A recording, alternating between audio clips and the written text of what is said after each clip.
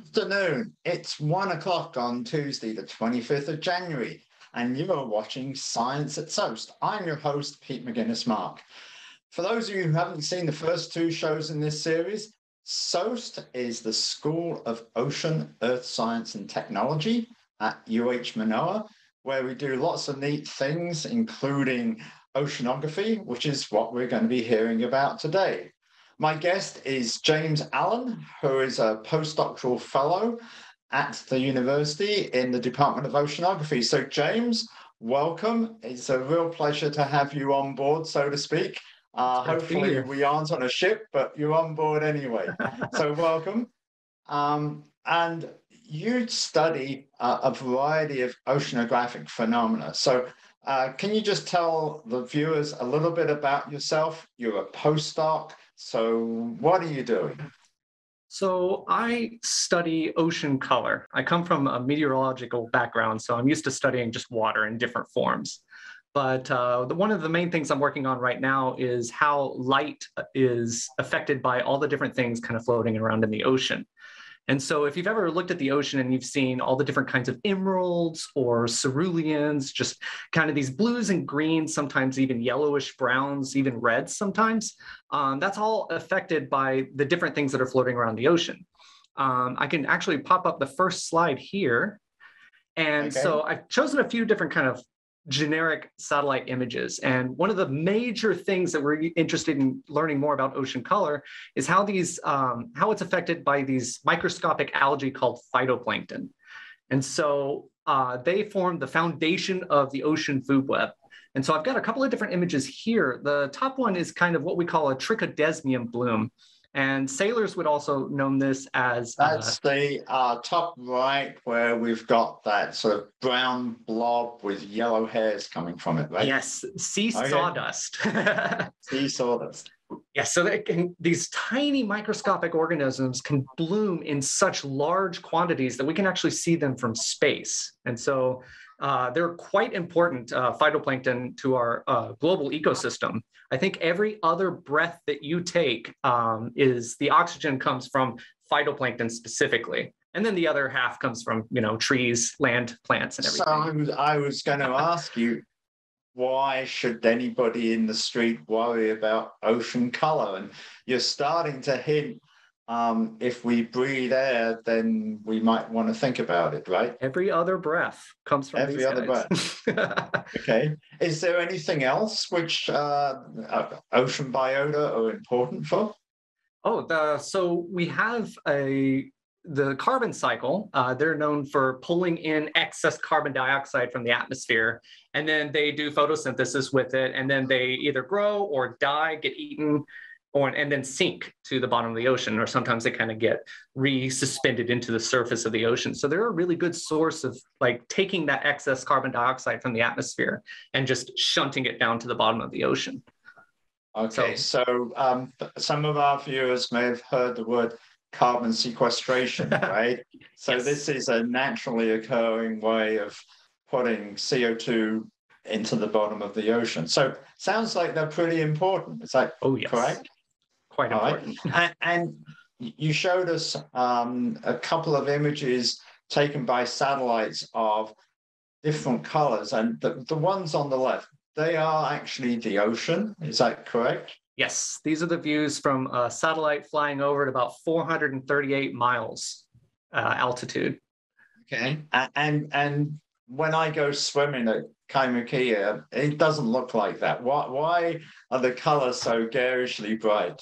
Oh, well, we have this way of processing, doing kind of these math with colors to sort of highlight the different aspects of the ocean biology that are happening in the water. So we'll focus more on the blues and the greens and kind of divide blue by green, and that can tell us how much of a pigment called chlorophyll is in the water. And so we'll know chlorophyll as the thing that helps us do not us, but plants do photosynthesis. Okay. Neat. And and presumably, is it the whole ocean surface, or do we just see it in tropical environments like Hawaii? Can you make measurements of color anywhere else around the planet? Anywhere that there's no clouds. So clouds sometimes get in my way. Pesky. Yeah. Oh, yeah. It's weird. I used to love clouds, but now I'm just like, you're in my way right now. So, and I think in your second slide, you actually have a map which shows some of the global distribution. Now, can you talk the audience through this? Clearly, the continents are the black blob, so we'll ignore those for the time being. Now, they're not as important. What would someone like yourself see in this kind of image? So I guess the biggest thing that I can see immediately is the dark blues kind of correspond to these very low chlorophyll values. And then as you get into the bright greens and oranges and reds, that's where you have a super high concentration of chlorophyll, or the amount of pigment or phytoplankton that are floating around in the surface of the ocean. And so down at the bottom, there's the scale bar, and we don't worry about the actual values, but blue is low and red is high, correct? Yes. Okay. So you can kind of see, like, where we kind of imagine the deserts of land, these deserts of the ocean kind of line up with that. So you have what we call the gyres. Those are kind of the deserts of the ocean. And Hawaii is situated right in the middle of the North Pacific subtropical gyre. It's a mouthful, but it's a very important part of the world, the global ocean. Okay. And why are gyres important? Is it? So we have this, we're situated really nicely to where we can actually leave this island and go a very short trek north, and we're immediately just in the middle of the ocean. And since they take up such a large amount of the global ocean, any little change that happens in them is kind of exponentially increased into global dynamic cycles. So it really is important to kind of understand how these gyres are changing over time. And is that why you're at SOEST in the Department of Oceanography? Yes, this is the perfect place to study this. We have state-of-the-art facilities that give me everything I need to get all this ocean color measured. All right. And I believe you're a member of CMOR. Is that correct? Yes. Or what does CMOR stand for? What do they do? CMOR is the Center of Microbial Oceanography. Oof, you caught me on research and education. And education, yes. Okay. So, they train students, they do cutting edge science, primarily on ocean color phenomena or anything else? I'm kind of a specialized person for ocean color, but we do have a lot of biology and chemistry and physics going on here. And it's such a nice field being in oceanography because there's so many people working on these vastly different things. And we all come together to this multidisciplinary, here is how the Earth is changing over time. And it takes a lot of different people to come in together for that. Sounds terrific. And you showed us that satellite image of the colored ocean. Do you get that kind of data set every day or every year, or what sort of snapshot in time does this represent? On the order of about every 2 days, I can get a more or less complete-ish image of the entire ocean. And I can actually show you the next slide, which has orbit cycles of one of our satellites. So this one hasn't been launched yet. It's got a couple of years before it gets launched, but it revolves around the Earth every 22 hours or every 90 minutes, really, it takes from pole to pole. It rotates around the Earth and we can kind of scan the ocean and see how it's changing over time. So in the left-hand globe, it looks like we've just collected data over Africa.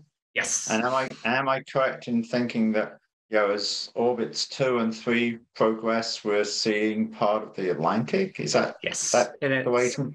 Okay. Slowly rotating over the Earth is rotating underneath it.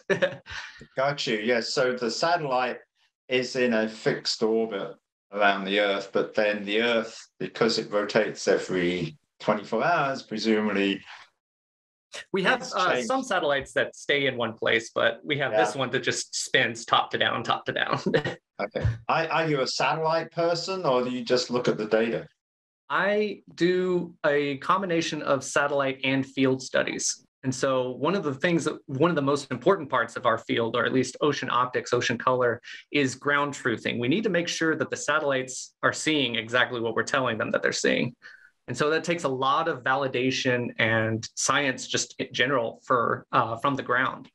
Does that mean you're calibrating your instrument so that when you measure blueness of the ocean, you know what blueness means or something like, is that it? Yes. Okay, okay. And then you Go for do it. field work. Yes. What kind of field work? I would always go stomping around the ground in my field work, but do you go swimming? Do you go on a ship? Or what sort of things do you do? I'm not the best swimmer, but I do go on ships. So I can actually show the next slide here. This is a good Great. highlight. We have this time series of observations that SOEST has been doing since 1988. And there's these world-class laboratories, both on the sea and in the labs here at Seymour, where we measure biology, chemistry, the physics, even geology aspects of the ocean. How are these changing over time? And so we have these go out every month-ish for about a week. And there's the station Aloha, just about 60 miles north of Oahu. So let's walk through. You've got three different images in the slide, right? Let's start off with the top left. The top left, that's the map of Hawaii. And we have our little trail that takes us from where we have our RV Kila Moana, the research vessel Kila Moana in the bottom left. And it sails up to Station Aloha, which is that red point up to the north of Oahu. It might just be a little hard to see for viewers, but we're about, you say, 80 miles north of Haleiwa or somewhere like that? Yes. Okay, all right. And how long does it take to get there? Or less than a day, half a day. Less than a day. Okay. And you visit there once a year or once every month? As you can. Once every month. Which is as often as we can. Which is as often. Okay. And so in the bottom left-hand image. Yes. That looks an impressive ship. What is that?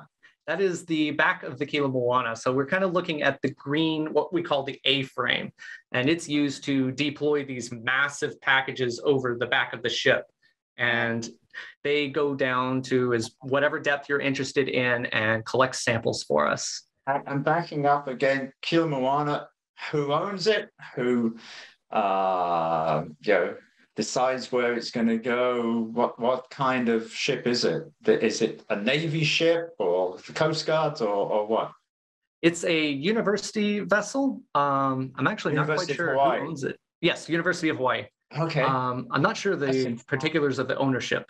Okay, but that's impressive that the university has an ocean-going vessel to conduct this kind of research, right? Yes. Right. And the fact that we can go out to the middle of the ocean within a day. It's just... How many people does it carry, roughly? I mean, is it a dozen or 100 or... I'd say around 20 to 30 people. All apart from the crew, they're all scientists. I mean, we're excited about getting students. Oh, yes. The next generation. Do they take students out? 10 to 15 crew, and the rest are all scientists. And we also have some volunteers that come out and help us every month. Okay.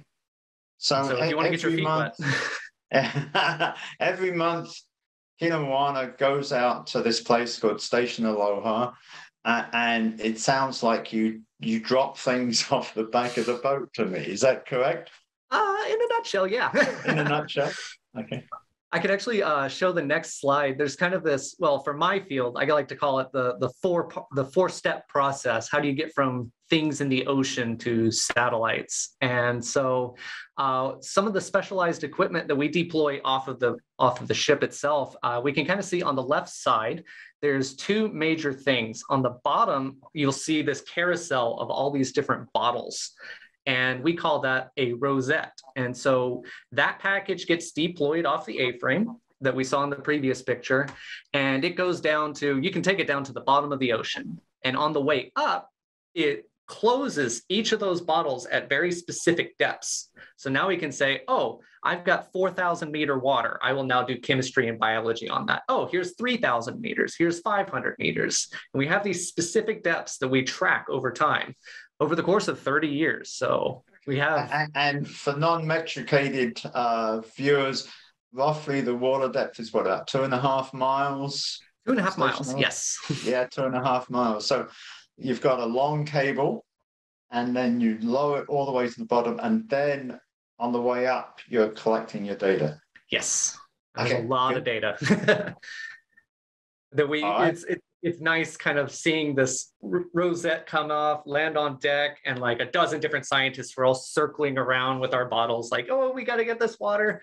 Oh, that's cold water. It must come from the bottom. Okay, interesting. And then the middle image, what does that show? So that is one of our optics packages. So we have a whole bunch of different ways of measuring how light interacts with the water. And so it's basically a lot of flashy lights, LEDs that blast blues and oranges and greens.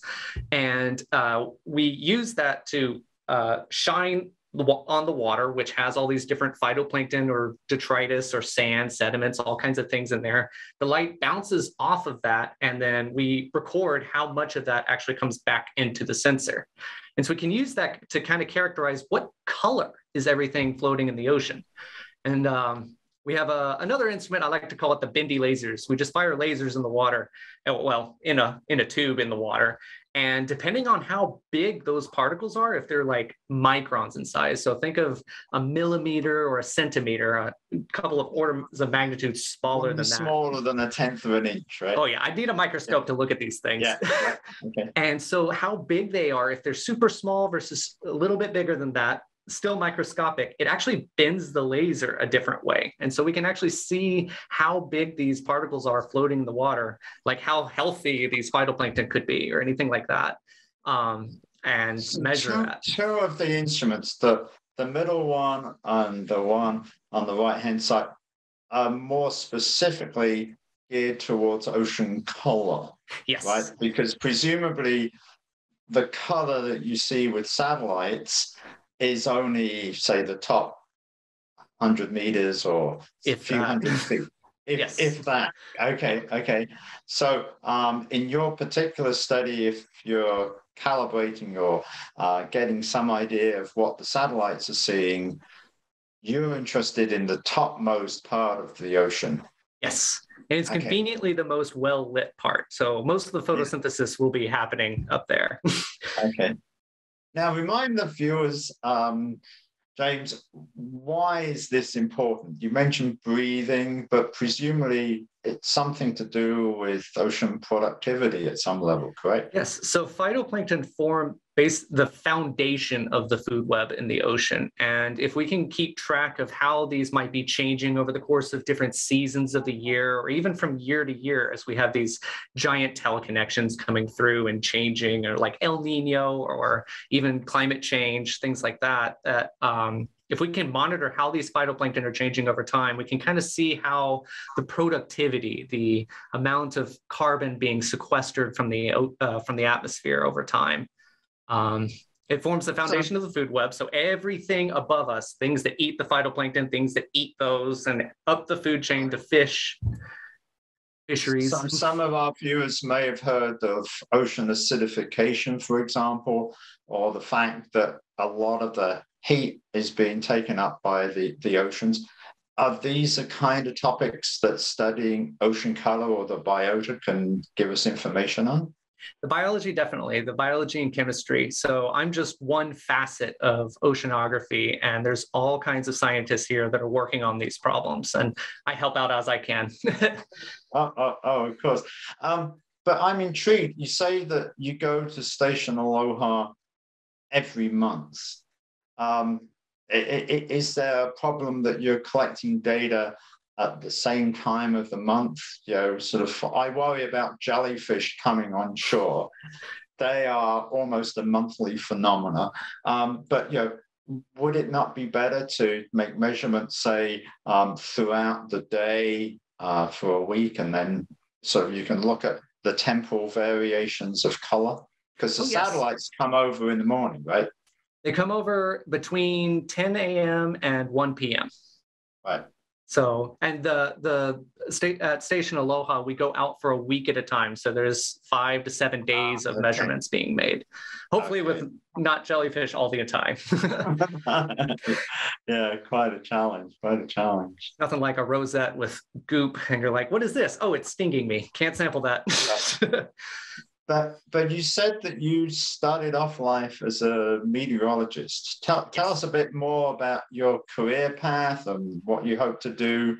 Obviously become a tenured faculty member here, but what is your career path? How do other students follow what you're doing? Well, I just got, my undergrad was in geography. So everybody likes to think of it as the field of maps, which was, they were important, but it was basically the attention of all the different sciences and how they kind of convalesce onto earth sciences in general. And so I started off, I'm interested in climate change. How do I do that? Let's study the weather. How does weather change? And then I got interested in, the weather is cool. Satellites are cool. What else are satellites looking at?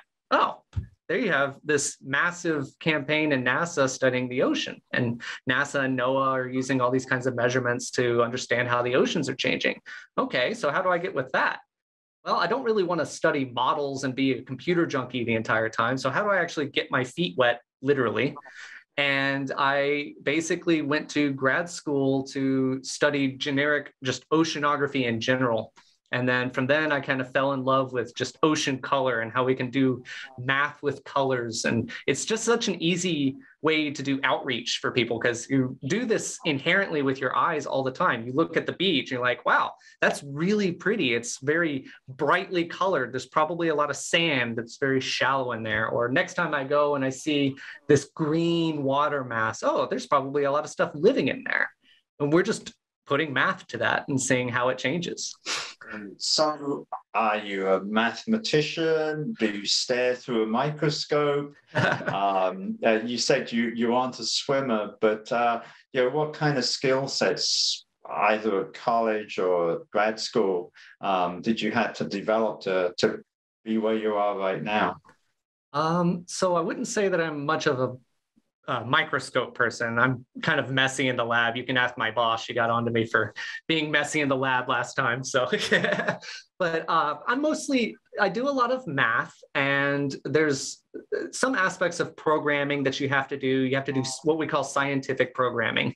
And so that's when you take all these, like satellites put out so much data. We have a lot of data coming off of these cruises coming off every month. And we have these massive campaigns giving us even more data every once in a while. And so we have so many numbers to crunch. And so you kind of have to use Excel on steroids, basically, to get this going. And so programming, scientific programming is kind of the way to go for that. It's basically problem solving with computers. How do I load all this data and make it make sense? And it looked like you were throwing some good toys over the side of the ship. Yes. Does an engineer have a role to play in this, or designing the instruments? What would you like to?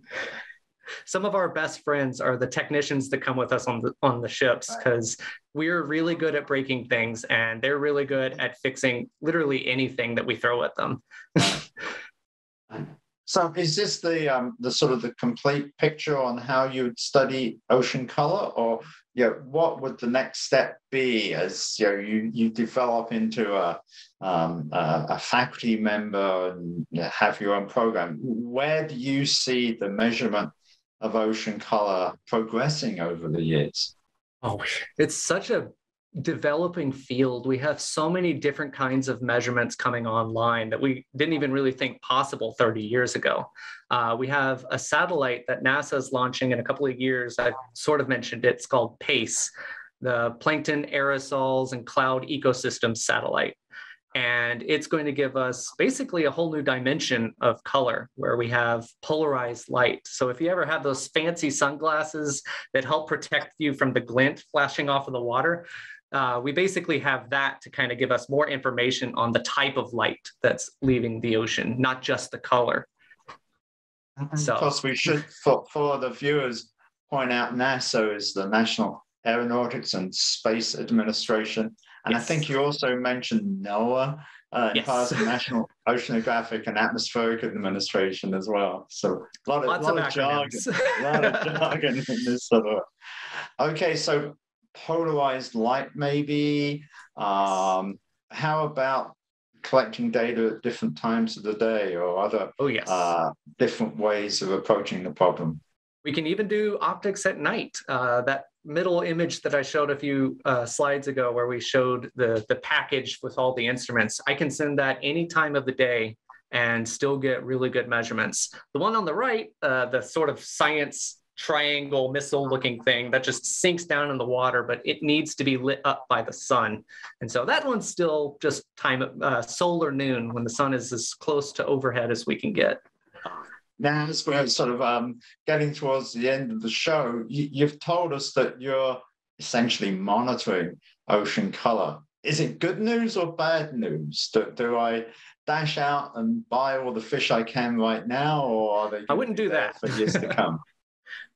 So the ocean is changing, and we have a lot of really good scientists that are working on solutions to the biggest problems that are facing us today. I mean, we have ocean acidification, we have climate change going on, and yes, we have a lot of different individual efforts that we can focus on. Like, I can start recycling more, but really it just takes a bunch of us banding together and getting these massive campaigns done. Like, hey, can we get this company to stop using so much plastic? Or we have all these companies, I think there's a couple of dozen, that are mostly responsible for most of the carbon emissions on the planet. So I think it really takes us kind of understanding how our world is changing, why is it changing, and then kind of moving into the solution. So how do we actually make the impact to make it stop changing for the worse? So the bottom line would be, ocean color is just one of the many parameters that scientists like yourself at SOEST and around the country are actually studying to document the change. Yes. Clearly, you're not going to solve climate change just by changing ocean color, but it sounds like it's an important indicator of what's going on. Yes, and it's just a facet of the field of oceanography in general, and in earth sciences, period, because oceans are just a part of the earth system that we study. And so it takes a lot of different scientists to come together, just like it's going to take all of us to come together. Well, good words, James. We're almost at the end of the show. I want to thank you very much and remind the viewers, our guest today has been James Allen. He's a postdoctoral research fellow in the Department of Oceanography at the University of Hawaii. So that's it for this week's show. Next week, we'll be going perhaps to the moon. One of the other students will be talking about her own interest in lunar cycles. So thank you again for watching, and we'll see you again next week. Goodbye.